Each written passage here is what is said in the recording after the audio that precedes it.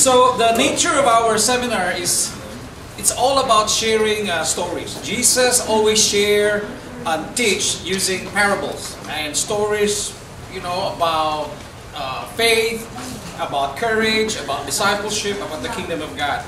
So stories will really stick to us. In fact, you know, even modern day literature, they use stories of the Bible to study ancient literature. So you'll find that we'll go to the first lesson, the significance of evangelism.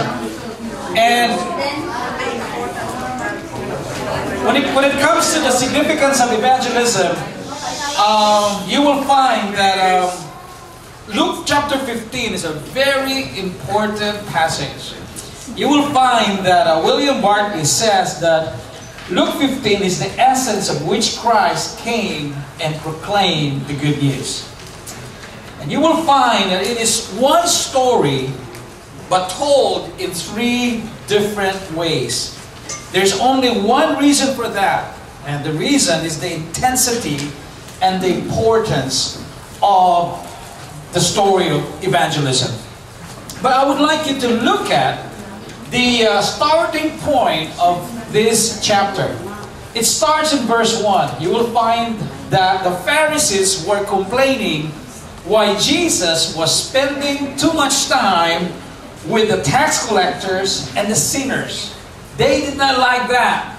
Jesus, if he claimed to be a teacher, if he claimed to be a rabbi, if he claims to be someone in their category of religious person, he should not be spending time with tax collectors, sinners, people who were questionable. And yet, you will find that Jesus was spending time with them. Okay? People who probably at the time were not, I would say, like pleasing in the eye as far as hanging out. So that is the story of Luke chapter 15. And so Jesus, okay, used the story of the lost son, the lost coin, and the lost sheep in order to change the worldview when it comes to evangelism. The reason for that is that in the Old Testament, okay, there are two forces in the Bible. In the Old Testament, there is a force that is centripetal, okay? When we say centripetal, that means at the center. You know, the focus is at the middle, right here, okay? So that is the Old Testament way, and the focus is Israel. And then you will find that the command in the language goes like this: come to Israel, come to the promised land, come to the people of God. And then you will find that the foundation is from Genesis chapter 12, verse 1 to 3. Okay, that is very clear. You will find in Genesis chapter 12, it says, I will make you into a great nation, and I will bless you. I will make your name great, and you will be a blessing. And I will bless those who bless you.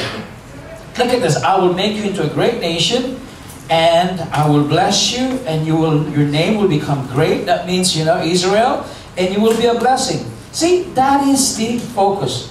Israel, the people of God. Look at this. Whoever will curse you will be cursed. And all the peoples of the earth will be blessed through you. That's where here, you know, where we are. The Gentile world. Israel is the focus. Come to the temple. Come to Mount Zion. Come to even church. And yet, you will find when Jesus was teaching Luke chapter 15, the shift has drastically and radically changed. Look at as well in Isaiah chapter 49 and verse 6 on the mandate of Israel being a great nation. I will make you a light to the Gentiles, and you will bring many salvation to the ends of the earth. And yet, Jesus introduced a different force.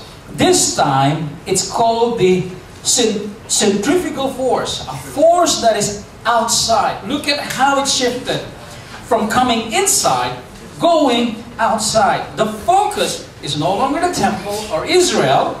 The command and the language is no longer come, but go into the whole world. And then you will find that the foundation is Matthew chapter 2, 19 to 20. So let's just go to that. Therefore, go. that say, come and make disciples to all nations. So look at that. From the center, which is the church or Israel, we are to go to the world. Okay? In fact, you will find that in Acts chapter 1:8, there is actually a direction to that. Jerusalem, Judea, and where? Ends of the earth. Okay? So that is the two forces. You will find centripetal coming in and centrifugal going out. This must operate in the church. Okay? And Luke chapter 15 is a change of that worldview. Because in the Old Testament, they were just looking at Israel. Come. And even to this day, Israel is looking at that. You know, that salvation will only come to them and through them. When Jesus sat down and explained to the Pharisees and the Sadducees and the scribes, he said, man, let's go out. And he used the first story. And the first story is about the lost sheep. First, we need to evangelize because of the priority Christ has given to the lost. Okay? The priority, the importance of going to them first. I remember John Stott, who said that the church is the only institution that benefits not its members. Can you hear an amen? That's very good. In other words, the priority should be outside. Look at the lost sheep. Okay? Look, the cause was what? Accidental. The sheep probably has wandered and lost its the Martian. How many of you watched that movie? And the rest of the astronauts just left one guy right there to survive for how many years? That's the whole story.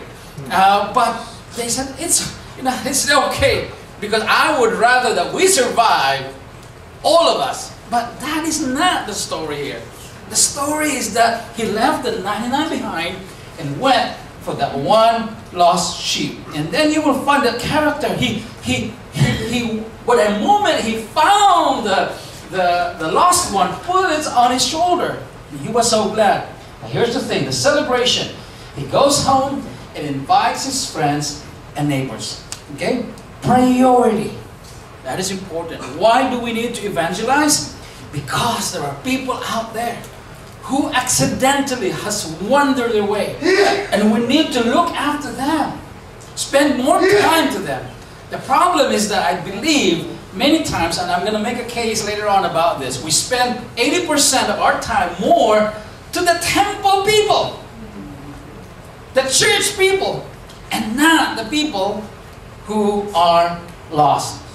Why do we need to evangelize? Because of the not absolute priority, but the price Christ has given to the lost. The story is now about the lost coin. Here's a woman who had 10 drachmas, that's the coin, and 1 drachma is actually equivalent to 1 day's wage. So probably in the US, you're talking about maybe $100, okay? Now, or less, 75. And the lost coin goes like this. Look at the cost, unintentional. Why? Because that coin is inanimate. It doesn't have any, volition or intellect to choose. It's not a living object. There are some people who are lost just because, they're lost. They're born in an environment, don't have a choice. They're surrounded by that. And that is why they're lost. And you will find that this woman started to panic and was so anxious. Now I'm like that. I may not be the shepherd who lost 1 sheep, but I am definitely this one. If I have 10 things that I'm doing, and if I need to find one, like for example, this pen, this Bluetooth pen for my tablet got lost, I have 10 things I need to do, but I need to find that pen. And I'm like that. Why? Because it's not just the coin, I believe. This woman probably could lose 1 day's wage, but there's a lot probably of things attached to the coin. You know what I mean? It's just a piece of paper. Maybe it is just a picture. But boy, that picture is so important. I need to have that picture. Maybe it is just a jar. Maybe it is just a mug. But the price is very, very important. How many of you agree with me in this? Okay? And so she started to panic. And then she lit a lamp and searchfully went every nook and corner of the house until she found it. Now that is amazing. Rejoice with me, I have found the coin. She called the neighbors and her friends. So the prize is important. Why do we need to evangelize? The prize. Next, because of the passion of the lost. Now Jesus, with his audience this time, the Pharisees, the Sadducees, the scribes. His first story, the lost sheep. Second story, the lost coin. But this one is the most powerful one because it strikes home to many of us. Because we are a son, we are a daughter, we have a parent, we have a dad. And you will find the things here, you know, we don't have to go through the passage, but look at the lost son. This one is not accidental. The cause of being lost is not because it is unintentional, it is volitional. He made a decision. He said, Dad, I want my part of the inheritance. I think I am mature enough to go and find my purpose in life. It was volitional. There are people who are lost today because of bad decision, bad judgment. Okay? So you will find that the concern of the father, he showed so much compassion to give that money, but at the same time to have compassion to wait. The moment the son came back, I love this. He ran to him, he threw his arms, and he kissed him. That is amazing. That talks about the nature, the character of the father. And then this one, the biggest outcome, feast and celebration. He said, give my son the best coat. And he put on a ring on his son. And he said, put on the best leather footwear. And let's have a big celebration. Wow, that's amazing. That is why we need to evangelize. Now look at this. And as we expound on this, it's amazing. If you look at the story, from 1 to 99, you will find the lost sheep. That's the, okay, that's the ratio. The lost coin is 1:9.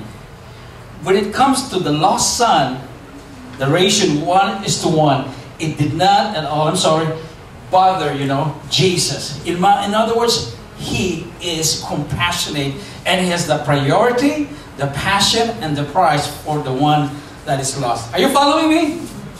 That is an amazing order. That ratio is amazing.